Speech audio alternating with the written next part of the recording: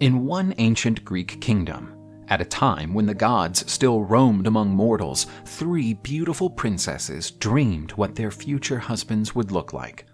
Mine will be very rich and will cover me with the finest silk and the most beautiful jewels. My husband will be a famous general, and he will show me as his most remarkable achievement. And you, Psyche, what will your husband look like? All I want is a love that will lift my spirit. So cheesy. The 2 sisters were beautiful, but Psyche was certainly the most beautiful. So beautiful that she attracted everyone's eyes, making her sisters jealous. People from faraway kingdoms traveled long distances just to gaze at the famous princess. "Behold, the most beautiful creature who ever set foot on earth!" Psyche was worshipped as a true deity, and the tributes previously paid to Aphrodite, the goddess of beauty, were now addressed to the young and beautiful princess. The offended goddess, caught in anger, watched the parade that followed the princess, while her temple was empty. Aphrodite gathered her son, Eros, the god of love and passion. Dear son, this mortal who thinks she is on the same level as the gods must be punished. Through your arrows, make Psyche fall in love with the hideous creature. As night fell, Eros went to the royal palace and stealthily entered Psyche's room. Psyche was sleeping in her bed. Curiously, Eros approached the princess to see if she was really that beautiful. The god was overwhelmed, as the beauty of Psyche was truly splendid. The fact that my mother is jealous of this mortal being is no coincidence. Her beauty can eclipse the most beautiful among the nymphs and goddess. In an unexpected turn of events, Psyche turned in her sleep, and this movement disoriented Eros, who accidentally wounded himself with his own weapon. The wounded god instantly fell in love with the young and beautiful mortal, and because of his love, Eros failed to accomplish the mission that would have caused harm to Psyche. Psyche carried on her life normally and did not even suspect what had happened. But there was something strange going on. Time passed, and although she was the most beautiful and most beloved, Psyche was still single, while her sisters had several suitors. Psyche, you have always been adored by everyone, but you are still single, while our sister and I are already happily married to the noblest of men. Don't worry, daughter of mine. Your beauty may be overwhelming to some men, but soon a suitor worthy of your heart will appear. But the king was indeed very much worried about his daughter's situation. The king was unaware that the lack of suitors was because Eros refused to awaken the love for Psyche in any man, since he was in love with the girl. He went to the Oracle of Delphi in his quest for answers.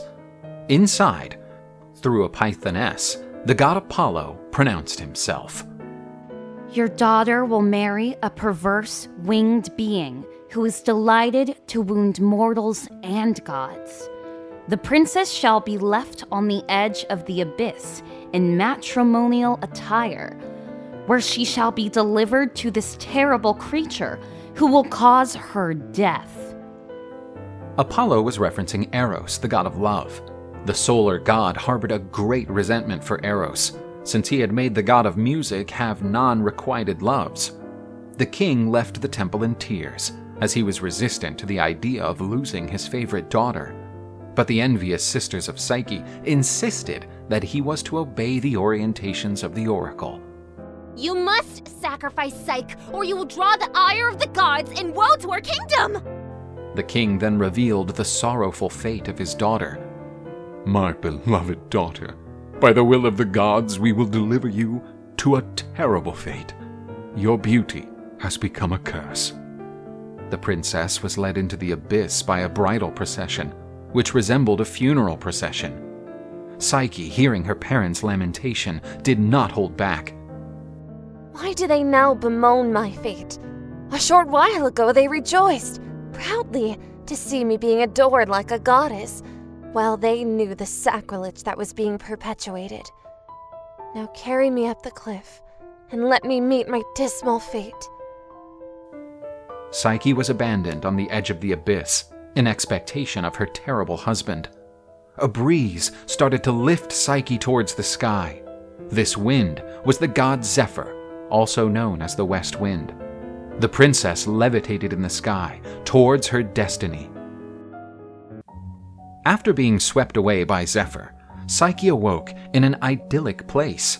Flowers spread everywhere, and a delicious scent perspired the air. A beautiful palace featuring the whitest marble stood out in the landscape. Psyche climbed the stairs that led to the entrance of the palace, bewildered by all the wealth that surrounded her. The place was made of striking luxury, where there was no shortage of adornments covered in gold and silver. As she entered the palace, she heard a soft voice, but could not tell where it came from. "My lady, everything you see now belongs to you, and we are at your disposal to assist you in anything you wish." There was no one around her, but the young woman understood that these were invisible servants. They helped her in the bath, at meals, and sang and played beautiful songs. "Now you shall go to your room and wait for the arrival of our master." And what is your master like? They say he's a monster. Some have mentioned him that way, but in fact he's not evil, just volatile. Already in her room, Psyche, distressed, was waiting for her fate. The cloak of Nyx, the goddess of the night, had already fully clothed the skies. The room was in utter darkness, and it was impossible to see any shape, when Psyche felt that something had crept in through the window. The lady felt the presence of her new husband, and could feel his breath on her neck. The young woman was tense and had no idea what would happen. Against her expectations, she had a night of sublime pleasure, and her new husband treated her with much love and affection.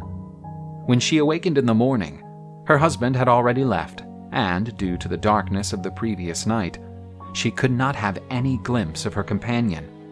Psyche spent the day getting to know the facilities of her new residence, but she kept thinking about when she would find that mysterious creature again.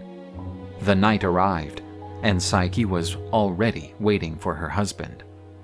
The couple met and loved each other on countless nights.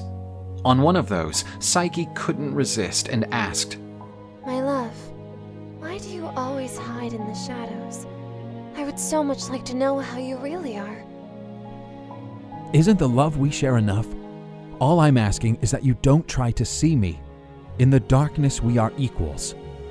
I'm sorry if I annoyed you. That wasn't my intention. Psyche decided to respect her husband's request and stopped touching the subject. Time passed, and despite being very happy, Psyche missed her family. Husband of mine, I miss my family so much, and it hurts my heart to know that they think I am dead. I beg you to let me visit her. Eros accepted Psyche's request because, according to his thoughts, if she decided to return after having been released, that would be the ultimate proof of her genuine love. My beloved daughter, I thought I would never see you again. Psyche's relatives were surprised with the girl's return, whom they thought they would never see again. And the return was triumphant. Psyche was adorned with the most beautiful jewels. She looked like the richest of queens. How is your life with your mysterious husband? It couldn't be more wonderful. He is sweet and does everything to please me. Her jealous sisters did not believe the stories Psyche told while she distributed beautiful gifts to her relatives.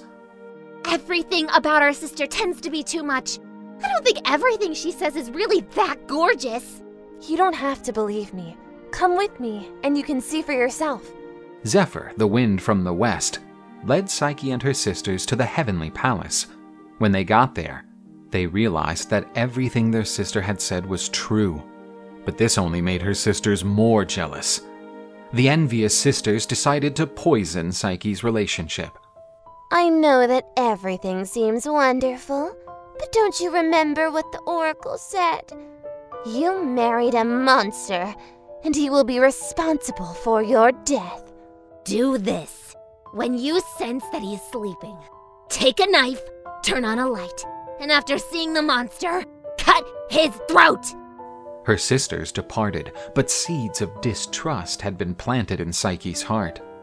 The night came, and her husband was already asleep beside her. The young woman took a knife and lit a lamp. As she approached her bed, Psyche realized that this was not a monster, but a young man with divine beauty. The young woman moved closer to contemplate her husband's breathtaking beauty, and concluded that he could only be a god. But a drop of hot oil accidentally fell from the lamp, and it hit Eros' chest, who awoke, frightened by the burn. And he faced Psyche, wielding the knife. How can you be such a fool? Is this how you repay my love?